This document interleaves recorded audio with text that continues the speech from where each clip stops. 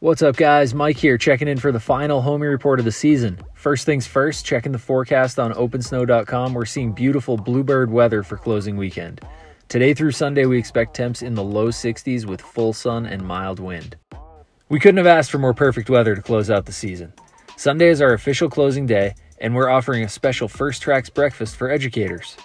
Because they work so hard, we're inviting them up the mountain early, and their breakfast and lift tickets are on us.